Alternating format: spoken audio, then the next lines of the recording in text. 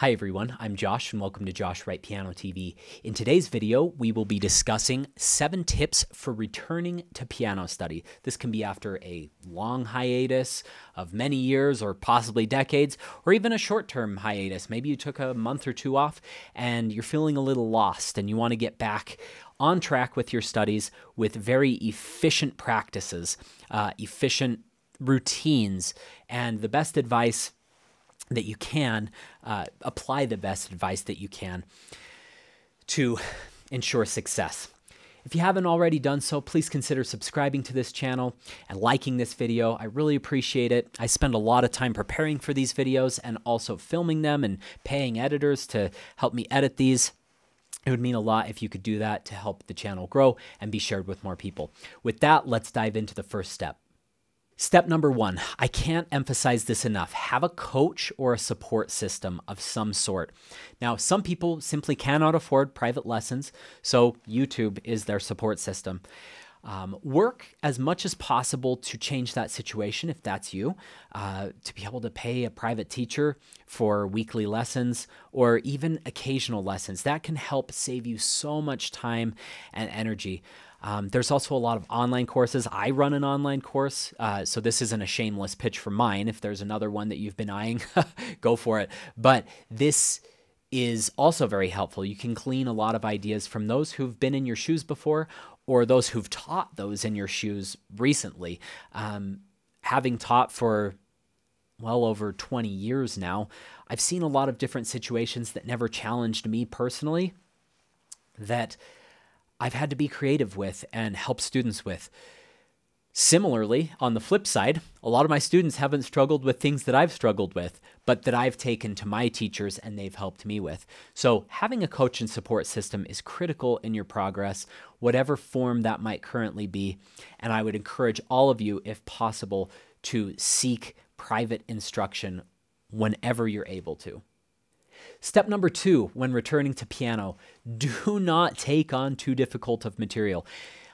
Pretty much all of these steps are applicable to those who are currently studying music and aren't coming back to piano. But returning to piano, it's even more important, I feel like, to not be taking on really difficult material that's going to bury you. This is a mistake that I see a lot of people do. That I see a lot of people make. They say, I was playing the Rachmaninoff Third Piano Concerto 20 years ago. Let me start with that. Terrible idea if you haven't played for 20 years. Or I used to play 12 of the Chopin Etudes. Well, maybe that was the case, but maybe we need to start with some Clementi sonatinas to get started, to get those fingers warmed up again and moving in the right way. So starting with easier material can be very helpful. I also have a video on YouTube that I'd like to recommend. It's called Pacing Your Repertoire Selections. You can check that out, a very old video that I've referred thousands of people to over the years. It's all about how to pace the choices you make with the repertoire you choose. For instance, I like setting short-term repertoire, medium-term repertoire, and longer-term repertoire goals and making choices to actually include those in your current regimen. So I don't want you playing all 6-month-long projects. I don't want the pieces that you're working on to all take 6 or possibly even 12 months. If it's taking longer than 12 months, it's too hard for you. Unless you're playing like the complete Beethoven sonatas, that would take longer than 12 months. But if it's a single piece, don't have it take longer than a year and ideally 6 months, unless you're playing at the very high level, the very highest of levels. Have a short-term piece, have a medium-term piece. Short-term could be a matter of weeks to a month. A medium-term piece can take 1 to 3 months. These are playing it smoothly, possibly memorized, possibly for an audience, and then a 3 to 6 month piece. And you could extend that to 12 months if it's a really intense project. But do not start with material that is too hard. That's step number 2 when you're returning to piano. Step number 3, slow practice is invaluable. Along with medium tempo practice, I actually have a whole video on medium tempo practice and how valuable that can be. But when you're returning to piano, if you're playing something very basic like, I don't know, Bach Minuet, It's actually by Christian Petzold, this one. It's from the Notebook of Anna Magdalena Bach.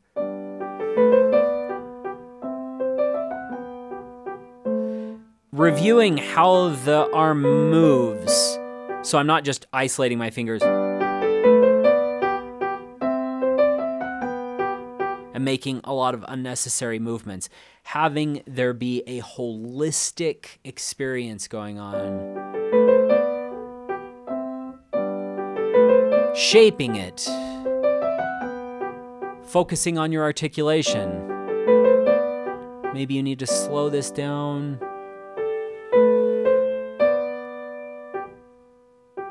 I have a whole tutorial on that piece if you're interested, and I also have many videos on how to move effectively at the piano and reduce tension if you need more help with that. But I can't emphasize enough, when you're coming back to piano, don't rush into your old speeds. Start fresh, start slow. Let the speed take care of itself over time. It will. If you can do things well in a slow tempo, you'll be able to do them in a medium and fast tempo almost always. There are exceptions to that, especially when you reach for the highest speeds. Sometimes we need to employ a few extra strategies, which I also go over in a lot of my videos. But if you jump into fast tempos, you are going to inevitably, every person, I don't care how good you are, people will naturally induce tension into their playing, which is going to halt your progress. It could cause injury. So be very careful with that. Start slow. Step number 4, challenge yourself to get better at your weak spots. This is a fresh start. You're coming back to piano. So if you're a terrible sight reader, let's dedicate some time each day to sight reading. If you're really bad at memorizing, let's make a new commitment to memorize your pieces. If you're a slow player and you really struggle with speed, let's just set small, actionable goals to increase that speed. You don't have to play as fast as your favorite professional.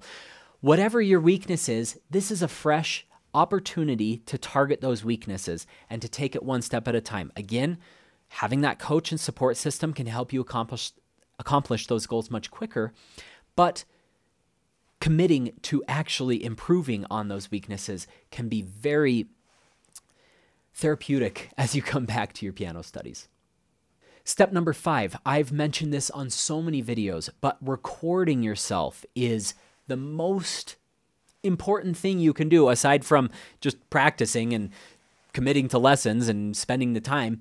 You will notice so much progress being made if you record yourself and listen back. By the way, it's brutal. No one likes to record themselves and listen back. I remember even Sergei Babayan, who I admire more than anyone, he said, I couldn't bear to listen to my Scarlatti CD for years. And then many years later, I listened and I thought, okay, that's pretty good. I was like, yeah, I'd say it's a little better than pretty good. It's incredible.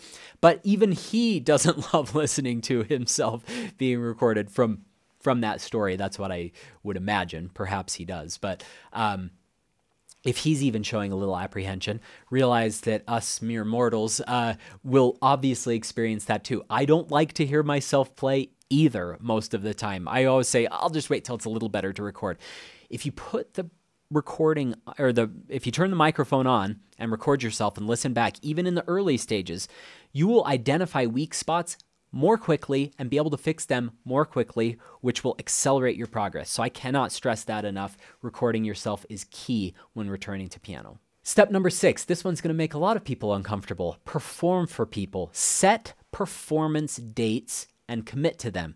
Even if you weren't able to memorize perfectly, maybe you put your music up there. Maybe you even have a really understanding audience. I made my student do this. I said, turn your music over. She plays for a little piano club. And I said for the next one, because she was a little apprehensive about performing a certain piece. And I said, everyone at your piano club loves you. You've played really well for years. Some of her pieces were memorized, some weren't. But as we've embarked on her committing to memorizing her pieces more, she got nervous. And she's also playing harder material than she used to. So it's getting more challenging. I said, just put all your music, all of them turned over, and just explain to the audience, I might mess this up, and I might need to interrupt the performance to turn the music over as this is freshly memorized. Please forgive me if I do that. Now, you're not going to want to do that in front of a huge audience. You want to be doing those steps in front of a family member or friend, or perhaps a situation like her piano club, a very comfortable inviting, warm, understanding environment. You don't want to be doing this in a competition, of course, but those are steps that can help you make that progress and get more comfortable on stage, because performing for people is very helpful to enjoying piano more. And a lot of people that I've taught, especially adult students, especially retired adult students for some reason, that aren't socializing as much with like their core group of work people that they used to work with, they get a little shy and they say, I'm just playing for myself. And that's okay. But I've noticed that the ones whose barrier I broke through of that stubbornness, and I said, listen, just play for a friend for me. They come back and they're like, it went okay, but I'm less scared now. Or, oh, that went terribly, but I bet I could do it better again. Or, oh my gosh, what have I been so scared of? That went beautifully. No matter how it goes, performing for people will help you develop as an artist. It exposes something in your mind that just is not present when you're practicing. It puts an extra amount of pressure on you, which it's like a refiner's fire. There's a great story called The Refiner's Fire about how silver has to be purified so many times and the metal has to be beaten to make it pure. And then the blacksmith or silversmith, whatever it's called, they say, how do you know when it's pure? He said, when I can see my reflection in it. It's a beautiful story. Performing is like a refiner's fire. Sometimes we're kind of lost. It's kind of like the dirty metal that you start with, and putting yourself into that fire over and over again. It's not comfortable, but it refines you, and it will refine your music, and you will think more clearly, and you will play better, and you'll play more creatively if you keep going back to that. You will get better at it. It's very critical to perform for people.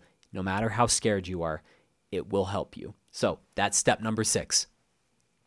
Step number 7, perhaps the most important step when returning to piano, is be kind and patient to yourself. And this isn't just important when you're returning to piano. Like I said, this whole list can be applied to people who are in the thick of it, who have studied for many years. But be kind and patient. This is especially critical when you're returning to piano because you're extra vulnerable. You're reworking on one of the most difficult skills a human being can engage in. They've done studies of pressurized instruments where we have different dynamics. There are so many areas of the brain that are engaged at doing this, at playing piano. You're playing with both hands. You're playing different dynamics. One hand has to be louder than the other. You're using your foot to pedal. You're doing all of these tasks. It's very taxing. I know I just said that. It's very taxing on your mind, and it's very difficult. So being kind and patient with yourself is critical, and just enjoying the process. You're going to have some really down days. I've shared my own weaknesses on this channel. There's been times where I've been so discouraged, I've walked off stage and said, I'm quitting piano. I wasn't so serious in saying that, but I felt like it in that moment. I thought, this is so stupid. I've played for a few decades now, and I'm still making mistakes in this piece, or on stage, I'm making these silly mess ups. But you know what? I used that as an opportunity to go back and get stronger for the next performance. And I remember some of my best and worst performances happened consecutively. So don't let a bad performance get you down. You're just one performance away from doing something great again, or you're just one piece away or one lesson away from making the progress that you've looked to, that you've been searching to make. I recently made a little YouTube short video about underestimating versus overestimating your potential and your goals. We often overestimate what we can get done in a short amount of time and greatly underestimate what we can get done in a longer amount of time. So this idea of being patient with yourself and being kind to yourself ties right into that idea. Sometimes things will take a little longer, but then you're going to see unparalleled progress to anything you've ever done before when you least expect it. I've seen that so many times in my life. I've struggled and struggled and struggled, and then I find a solution and it just works. And I'm like, oh my gosh, I can get it every single time now. It's so easy. Or I just have to focus on this one thing and then my hand will behave, or the dynamics will behave more easily, or I play this more cleanly or faster or more thoughtfully. But it took a lot of searching to find that. Not everything with piano comes at the same rate. So be patient with yourself. I hope that has been helpful. Again, if you found any value out of this video, please consider subscribing and liking the video so it can be shared with more people. I hate that we have to serve that YouTube algorithm, but it is the reality. So your help there is greatly appreciated. I'll leave a few links in the description below. One of them is for a free webinar containing 10 of my favorite tips to help take your playing to a higher level. These are practice techniques I use every day in my teaching and also in my personal practice. I'll also leave a link for 2 of my paid courses, Pro Practice and the VIP Masterclass series. Those go a lot deeper than this channel goes over. And finally, I will leave a link to my gear kit, all the gear I use in the studio to make these videos in case you're wanting to record yourself or improve the lighting or whatever it might be. Have a great week. Good luck in your practice sessions.